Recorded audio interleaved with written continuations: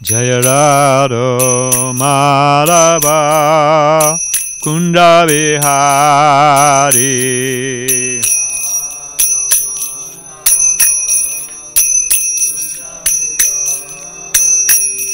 Jaya Radha Madhava Kunda Vihari.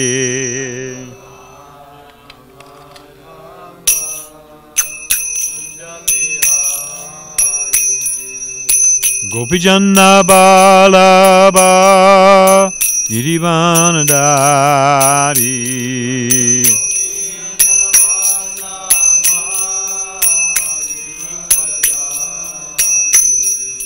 Gopijana Balaba Girivanadari.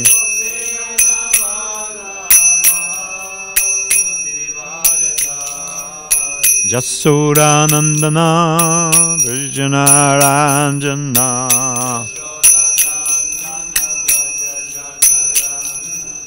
Jasodanandana Vijanaranjana.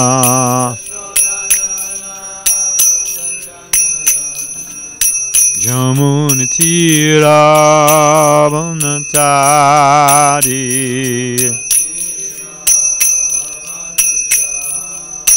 Jamuna Tira Vanatari.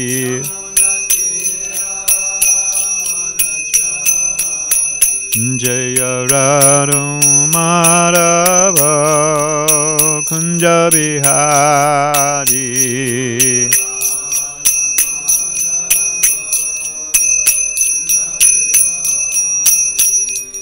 Gopijana Balaba Girivanadari.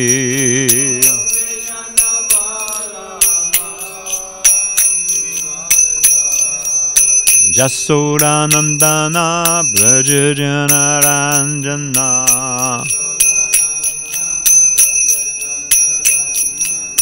Jamunatira Vanatari. Jamuna Havana. Hare Krishna, Hare Krishna, Krishna Krishna, Hare Hare, Hare Rama, Hare Rama, Rama Rama, Hare Hare.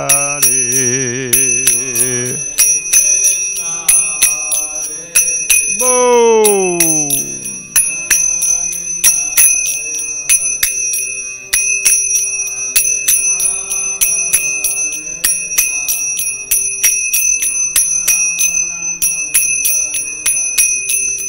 Hare Krishna, Hare Krishna, Krishna Krishna, Hare Hare, Hare Rama, Hare Rama, Rama Rama, Hare Hare, Hare Krishna. Boom.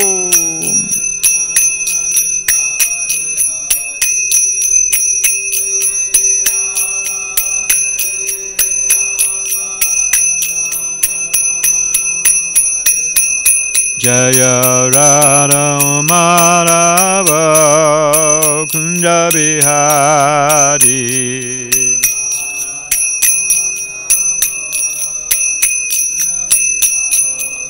Jaya Radha Madhava Kunja Vihari.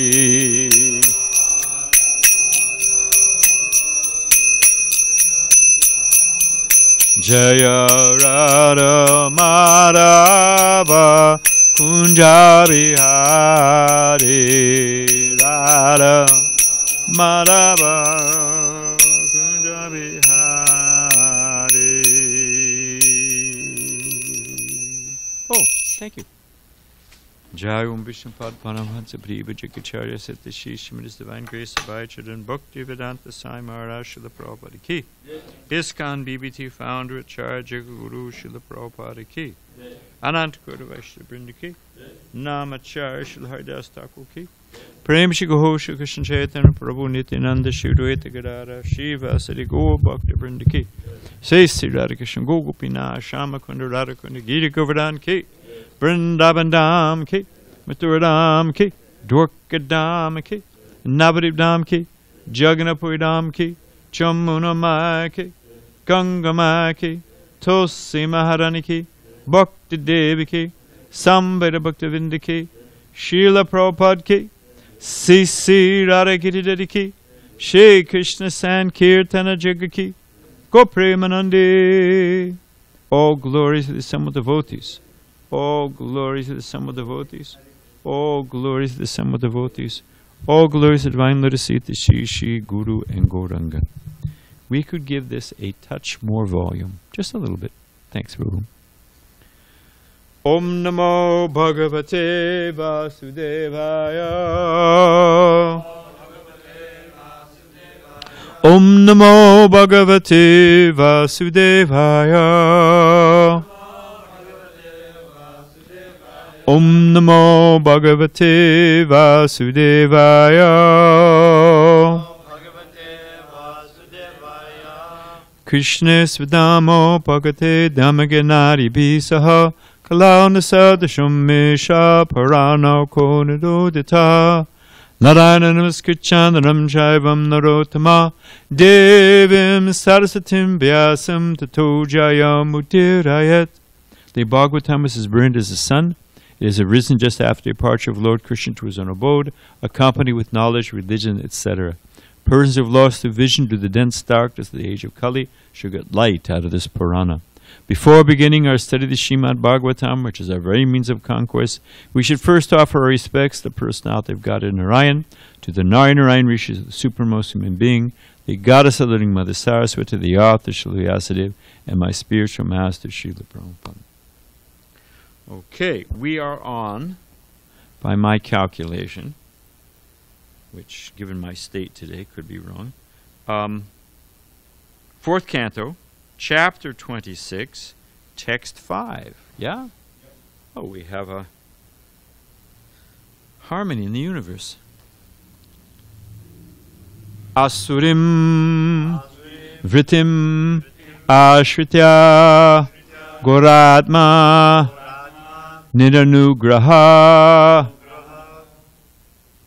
Nyahanan Nishitar Banar Vaneshu Vana Gocharan Asurim Vritimashritya Goratma Niranugraha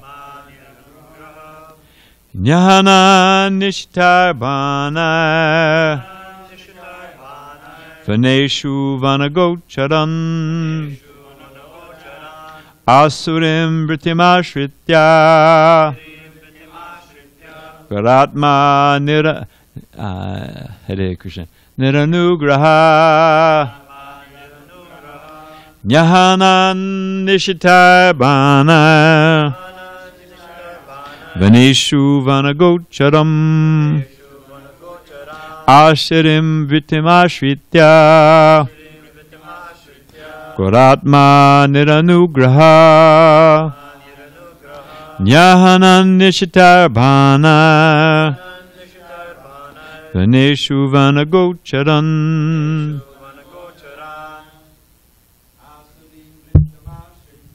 Ashirim Vitimashritya Nugraha Nyahana Nishitar Bhanaya Vaneshu Bhanagocharan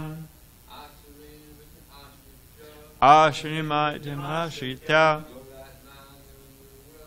Goratma Niranugraha Nyahana Nishitar Bhanaya Vaneshu Bhanagocharam Ashrim vritim ashritya Guratma nirnugranaha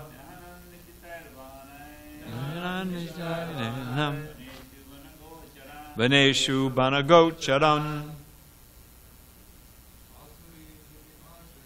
Asurim vritimashritya Guratma niranugraha Nahana nishitar bana Vaneshu banagocharam Asurim demonic Vritim occupation Ashritya taking shelter of Gora horrible Atma consciousness heart Niranugraha without mercy Nyahanat killed Nishitai by sharp Banai arrows Baneshu in the forests Banagocharan the forest animals. At that time King Puranjana was very much influenced by demonic propensities. Because of this his heart became very hard and merciless, and with sharp arrows he killed many innocent animals in the forest, taking no consideration. Also you say. At that time King Puranjana was very much influenced by demonic propensities. Because of this, his heart became very hard and merciless, and with sharp arrows he killed many innocent animals in the forest, taking no consideration. Purport. When a man becomes too proud of his material position, he tries to enjoy his senses in an unrestricted way, being influenced by the modes of passion and ignorance. He is thus described as asuric or demonic, not suric, not pious. When people are demonic in spirit, they are not merciful towards the poor animals. Consequently, they maintain various slaughterhouses, animal slaughterhouses. This is technically called suna or himsa, which means the killing of living beings. In Kali Yuga, due to the increase of the mode of passion and ignorance, almost all men are asuric or demonic. Therefore, they are very much fond of eating flesh, and for this end, they maintain various kinds of animal slaughterhouses. In the age of Kali, the propensity for mercy is almost nil. Consequently, there's always fighting and wars between men and nations. Men do not understand that because they unrestrictedly kill so many animals, they also must be slaughtered like animals in big wars. This is very much evident in the Western countries. In the West, slaughterhouses are maintained without restriction, and therefore every 5th or 10th year there's a big war in which countless people are slaughtered even more cruelly than the animals. Sometimes during war, soldiers keep their enemies in concentration camps and kill them in very cruel ways. These are reactions brought about by unrestricted animal killing in the slaughterhouses and by hunters in the forest. Proud, demonic persons do not know the laws of nature or the laws of God. Consequently, they unrestrictedly kill poor animals, not caring for them at all. In the Krishna consciousness movement, animal killing is completely prohibited. One is not accepted as a bona fide student in this movement unless he promises to follow the 4 regular principles: no animal killing, no intoxication, no illicit sex, and no gambling. This Krishna consciousness movement is the only means by which the sinful activities of men in the age of Kali can be counteracted.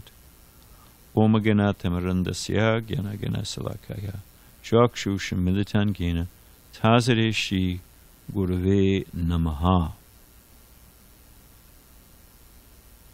In the leading up to this point in the analogy, Narada Muni speaking to the king, what's going to happen now is we're going to find that the queen, because she was neglected, becomes very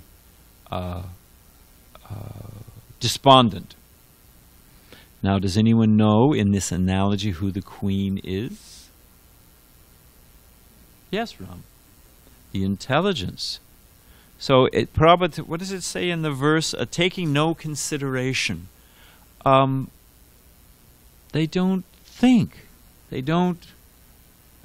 They just, like bowling balls or in a pinball machine, they just carom, is that a word? They just careen and carom and bounce off things, and there it is. But here it's being described. We have to recognize the atmosphere that we're in. This is intelligent. Is it a sign of weakness if it's raining and you put on a raincoat? If it's you put up an umbrella, is that a sign? Why don't you stand up? Why don't you be a man and stand up to the, you're capitulating to the rain. Huh? Well, okay. There may be, every material example has an exception, but in general, if it's cold and you put on a coat, is that a sign of weakness? What do you think? Is that a sign of weakness? It's a sign of intelligence. So we need to be aware of the atmosphere that we're in. We are being bombarded at every minute by the influencers. Don't they have that they pay people? They're called influencers. They're on the social media, and if there's a product, suppose, I don't want to get too mundane, but suppose I'm some pop figure. They actually pay me. They'll pay me to say, oh, I use No Rot toothpaste. I just love No Rot. Look what it's done for me. Ba-ding! The big smile.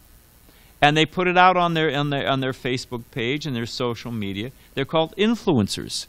And people think, oh, well, they're doing it and they're important, and and they just move along like sheep. They move along with the current, and it's a big deal. How little freedom. And I mean, I don't want to get too far afield, but it's more and more the, what do they call it? Algorithms? Yeah, the algorithms. The people are living in a world of one. They figure out what you like, what you need, what you're interested in, and they're getting better and better at it. They know us. Like the average person, somebody told me the other day how many data points they have on the average person Facebook has, Amazon has. Oh, it's like 3,000 data points or more on it's more than our spouse knows or our best friend knows about us.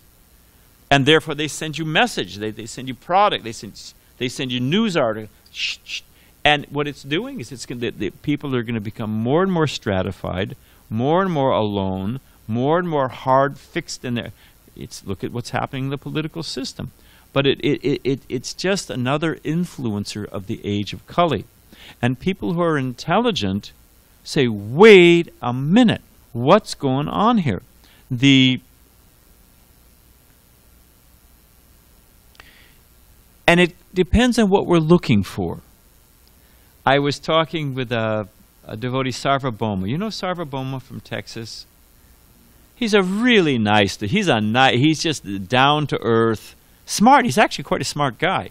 But he's very, he's just a humble, down to earth. Is he from Texas? Yeah, he's got a bit of a drawl, he's like, but he's no slow, I'm telling you, he's a sharp guy. But anyway, we were talking about it, it's a long story, but, something difficult happens to a devotee, and, well, I've mentioned it before, I'll mention it again. There was the Krishna Lounge here and it's a long story, but the pipe broke underneath it, and the whole thing filled up with sewage underneath. It was just a swamp of raw human sewage. Now, it had to be fixed because it was just getting worse and worse. And so we got a plumber. It was Balaram, your mother, helped us find a plumber. It was some friend of hers. And we got, devotees, we have no money. We're not going to waste. So we actually got him to go under there to give us an estimate. I don't think we paid anything. And he was going to come. And I'm telling you, and I don't blame the man. I heard combinations of swear words that I have not heard from a drunk sailor. I mean, that there were combinations and riffs on the, it was far out.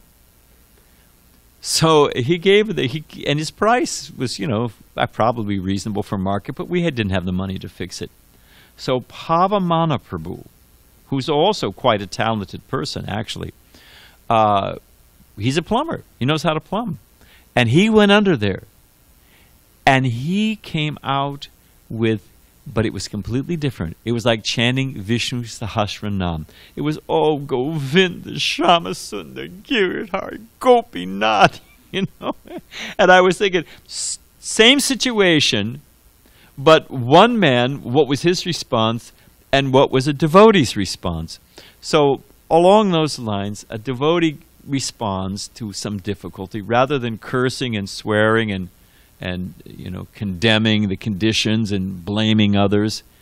Devotees, it's a mantra we say a lot. Oh, Prabhu, it's purifying. You ever heard that mantra? Oh, Prabhu, it's purifying. Well, usually when it's happening to someone else and not us, we tell them, oh, Prabhu, it's purifying, But, in our saner moments, we think, well, okay, this is some token reaction for something done in the past, and it's meant to educate me. The word education, the Latin root, to draw from darkness into light. So, okay, what is Krishna sending? What can I learn from this? How can I advance? So, a devotee has that goal. Let me become purified. Let me advance in spiritual life. Let me become decorated the qualities of a Vaishnava. Samodamastapasocham, the qualities of a Brahmin. Let me become purified. And it's a concept that's not, they're not thinking that. They're thinking, let me avoid what's difficult, let me get what's pleasurable, let me stack up as much stuff as possible, let me suck up as much praise as possible, get to the top of the heap, and, sustain it as long as possible. But we're talking in general, but that the scope of thing is how to develop my character, the quality of my character. I mean, that's just, mercy's for wimps, You tell people that we become humbled and they think, well, that's low self-esteem and you're going to be exploited. People are going to walk all over you. So, I guess I'll say it this way. The king had a choice. He could have stayed with his queen, with the intelligence, but overwhelmed by the lower modes of nature, off he went. So we have a choice. We have to think, do I just go with the flow? Am I just supposed to, whatever my senses? I remember there's a dog who got, where my neighbors, evidently they're now allowing dogs because they're desperate for people for COVID, whatever, it's a long story. So there's now about 4 or 5 dogs that live over there. And one of the dogs got out. He's a puppy and he wasn't supposed to get out. And I was chanting a little jop on my porch, so I just watched. And he was totally, whatever fell in front of his screen, he was, I don't know where, obviously I'm not psychic and neither am I a dog whisperer, but I could get a sense of the thing that, he smelled something because there's a pizza place. So he shot off towards the pizza place. But then there was a cat, so he forgot all about the pizza place and went after the cat. But then, a truck went by. He went after the truck. So he was just, what is he going to do if he gets it? That's another story. But in this way, they were just, he was just reacting. Whatever fell in front of him, he was just reacting. Now, we're a little more sophisticated than that. But the truth of the matter is that we have a choice. We could stop and say, hey, wait a minute. Walk down the path. They don't walk. How is this going to end? Oh, there's a beautiful girl. Okay, well, Mukunda Maharaj sent me. It's this great video. It's a commercial. If you guys remind me, because it came from Mukunda Maharaj, and it also via Jayadvaita Swami also sent it to me. So it was circulating out there in the sannyasi world. But because Balaram told some folkloric stories, I'll throw one in from yesterday. The ad goes like this. This macho man, you know, he's riding out there, and he's a cowboy. He's out there in the open sage, you know, riding along on his horse. And he hears this, "Help me, help me," a woman's voice. And he goes over and he looks over the cliff, and there's a beautiful damsel in distress. She's holding on to a branch, and she's buxom and beautiful, and you know, and smiling. "Oh, my knight in shining armor." So the guy says, "Don't worry, I'll save you." And he goes over, you know, to get a rope to lower it down to save this lady who's stuck on this cliff. And but the advertisement is for Clarity water. So he takes a sip of water, Clarity water. The advertisement is a moment of clarity. He takes the water and bring, all of a sudden, he's living in a motorhome. She's pregnant. She's put on 50 pounds and pregnant with their 4th kid. He's living with his mother-in-law all in this motorhome, you know, and he's changing the diapers. And he goes, "Whoa!" Jumps on his horse, sing, and runs away, leaves her hanging there off the cliff, you know. A moment of clarity. So where does it, you know, don't send me the emails, I'm anti-householder and all that. I was a householder. I raised 2 kids, you know. It turned out all right by Krishna's grace. So the point I'm making is that to look down the road, where does this end? Okay, the one who dies with the most toys wins. What's wrong with that sentence? It's a bumper sticker. I've seen it on T-shirts. The one who dies with the most toys wins. What's wrong with that? Okay, toys don't bring happiness. That's true. But what else is baked into that sentence? Okay, that's another good one. But I stack up all these toys, but what happens? I die. Where do the toys go? The toys go to the dimwit relatives, and who knows where I go. So isn't it that Narada Muni meets the hunters at Magrari, and he talks with the hunter and says, you know, there's sinful reaction for all these things. And he says, well, the hunter says, well, I'm doing it to maintain my family.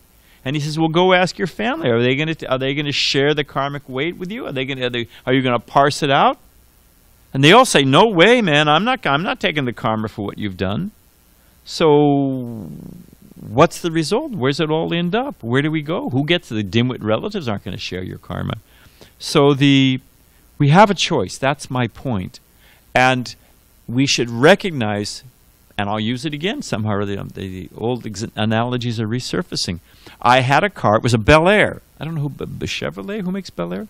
It was is it? It was a Bel Air, and but let me tell you, it was a rent-a-dent. It was a what do you call it? Rent-a-relic, rent-a-dent. It had seen better days, and it had been in a car accident, and the actual frame was bent, tweaked, so you couldn't get it realigned. It was just like it was, you know, you've been whatever. So to drive the thing straight, you had to overcompensate because it swerved. It pulled to the right. It always pulled to the right. So if you wanted to go straight, you had to go like this. You had to So I remember, I don't know who it was, got in the car.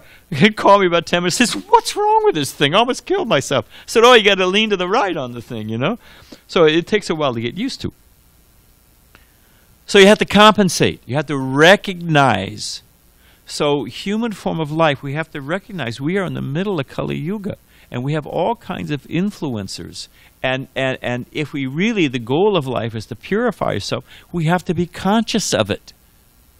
It says that the king, when he comes back, the wife is the queen is diffident and dismissive of him, and she's, won't give him any attention. And he's trying to woo her back. Because I was reading ahead in the chat. It's a couple of verses, so I'm not stealing somebody else's thunder. So everybody will forget by then anyway, so it'll seem fresh. So but the queen is won't associate with him, And it says what the first thing he does, because he's expert at flattering, but the first thing he does is he apologizes. He expresses regret, remorse. Oh, I never should have left you. Whatever. And Prabhupada puts a great gloss on it, explanation. Prabhupada says that the first step, we have to regret, we have to have remorse.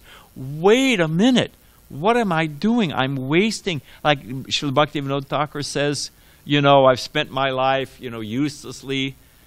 Now I'm at the fag end of life, at the tail end of life, and, what's the use of it? What have I done? What have I got to show for it? I've labored like an animal, so many books, like a beast of burden. So the simple thing is that we have a choice. We have to use our intelligence. We have to look down the road. We have to realize it's the age of Kali. And what am I really being influenced? Is this what I really want? Is this what I want? Or is this what it's easy to understand we're not this body. I mean, with a little thought. We went through that. But we are similarly divorced from our mind and from our predilections, or what is the right word? We all have things that we like. I like this, I don't like that. Oh, but that's me. I'm not this body, but I'm definitely my mind or my intellect or my ego. Oh, you can't treat me like that. But just as we understand we're not this body, the gap is even greater, that we're not our mind, but we so identify with it. So the simple point is that we have a choice, and we have to be aware of all the influencers. Now, the other thing I wanted to say, let's see, because I'm thinking of the time factor. If we want, because it describes here cruelty, this cruel treatment of animals. If one has a particular nature in one area, they will have that nature in another area. There's a story in the Mahabharata.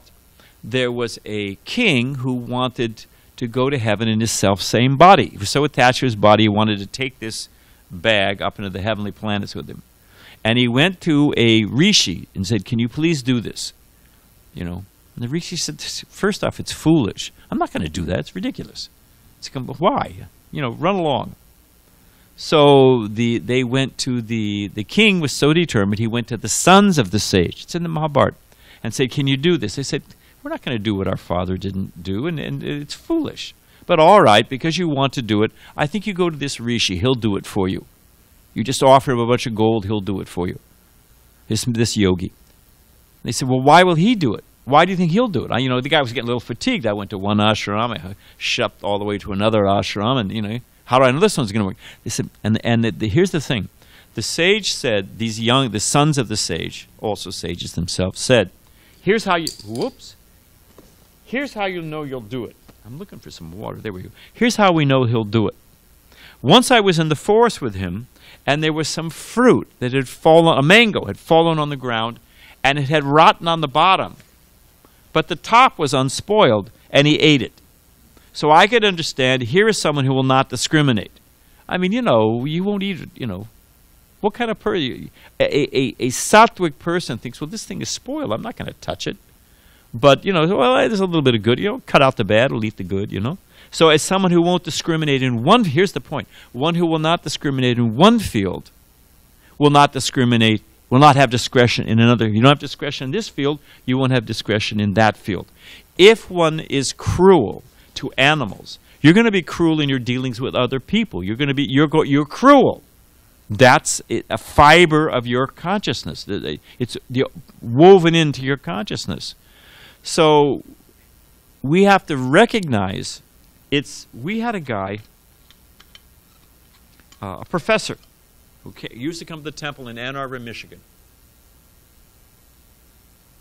University of Michigan. He was the chair of the psychology department, whatever you call it. And a very nice man, smart guy. And he used to come to the temple. And Satsrupa Swami was visiting. And so I told him, he was at the temple, and I said, this person is coming, this sadhu, saintly sannyasi is coming tomorrow. You really like the class. Why don't you come tomorrow? He said, "Oh, geez, I've got a counseling session, Because he also, freelances, whatever it was. He was a psychiatrist. So what to do? So he said, "Can I use your phone?" I said, "Yeah." And I was getting something out of the office, so I couldn't help but overhear him. And he was trying to break the appointment. And he was determined. What he finally says, he said, no, you don't understand. He said, I have to go see my psychiatrist. So he was saying that hearing Bhagavad Gita was his psychiatry, his therapy. So I said to him, I said, that was really nice. You know, I said, what? And he said, oh no. He said, the best analysis of human nature I've ever read. This is a PhD, chair of the psychology department at University of Michigan, which is, especially in the social sciences, is one of the top universities in America. And he's saying Bhagavad Gita. He said the sections describing the modes of material nature and the divisions of faith and, you know, perfection of renunciation, activity in the mode of ignorance, activity in the mode of ignorance, same activity and how it's performed in different modes and what the reaction. He said that's the best analysis I have ever seen, ever read of human nature. And I was thinking about it a little later on, that not only is it descriptive, here's a quiz for you. Not only are those sections that if you're in this mode of nature, you know, too much sleeping, you'll be influenced by the mode of ignorance. If you eat food that's old and nasty, you'll be in the mode of ignorance. If you eat things that are, you know, full of chili, and, you know, visit Korea sometime where they all eat garlic and what's that, kimchi? What is that stuff called? It's garlic and chili, isn't it? Oh, jeez, man, you could run a car on that stuff. Huh? It may have some salt and probably got some fish guts in there, you know. Give it a little, round it out. But the point is, they eat food in the mode of passion. You know, passion killings. So, but here's the thing. Here's what it's these descriptions you find there are both prescriptive and descriptive. You can self-analyze. Okay, I'm feeling despondent. Well, I'm probably in the mode of ignorance. Okay, what are my activities? So you can self-analyze. I'm feeling like this because I'm in the mode of ignorance.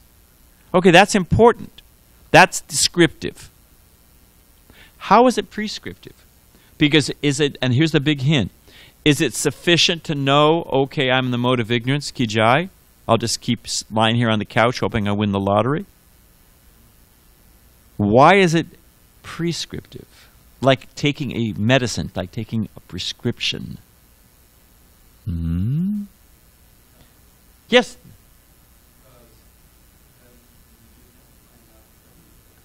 The remedy is also there. Both the analysis, but how do I get out of it? Oh, wait a minute. I want to be in the mode of goodness, and also what to speak of Sudasattva, purified goodness. But it's both, okay, here's why I'm feeling like this. And here's the activities I'm doing that are putting, and the mental states and activities and consciousness that's putting me in these adverse mental states. Because our mental state is reality. It's not the conditions that determine our happiness and distress. It's our consciousness interacting with those conditions that determines. It's got nothing to do with the conditions. That's just a farce. It's our consciousness. And here I'm in this consciousness, so I'm suffering. Okay, now I know what's up.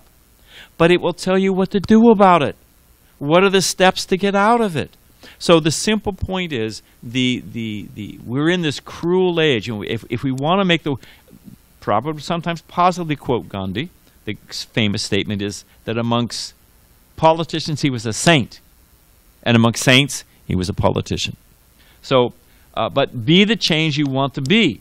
We live in a cruel, harsh world. I mean, where do you want to start? I don't want to take up your time, but, you know, cruelty to animals, cruelty to each other, cruelty to the baby in the womb, cruelty to the environment. We are harsh. Our whole approach to interaction with everything is harsh. So how do we change it? Well, here it's being described. And it rests on this principle of cruelty and exploitation. So, in summation, well, I guess I'll give you the short version. Prabhupada says at the end of the purport, this Krishna... I better get my glasses, because I want to read you two quotes. The Krishna consciousness movement is the only means by which the sinful activities of men in this Kali Yuga can be counteracted. How do we fight the tide? What do we do? And then Prabhupada says, by reading Bhagavatam, it's meant to bring about a revolution in the impious lives of misdirected civilization. It's actually a verse. It's in the introduction, and it's actually a verse in the first canto, and it's a verse in the 12th canto. It's like bookends. It's in the beginning of the it's in the introduction and the beginning, and it's the end. That this is what's meant to happen. It's meant to be be the change you want to be in the world. It's meant to be a revolution in our own heart, which will create a revolution in the world. And so let me ask you this. Why do we, if we want to become merciful, if we want to give real kindness, if we want to change, if we want to go from a kanista to a madhyama, frankly, you know, there's God, and kanista means there's Krishna in the temple, and I do my puja, and I'm happy. I'm going back to Godhead and Jai. And a madhyama feels deep compassion. This is Chaitanya Mahaprabhu's mission. So why do we go out on Sankirtan? It's motivated by mercy. Yeah, it's motivated by kindness, because I want to say it. There used to be devotees put together a radio show called Radio Ram. Do you remember Radio Ram? Do you remember Radio Ram? I'm telling you, it was fantastic. One of their shows had a bunch of, it was a comedic bits they would do. One show, all the bits were called Everything You Know Is Wrong, which I thought was just, because it's true. Everything, the material, they've got it completely backwards. So, in Radio Ram, one of the things they did, they had a restaurant.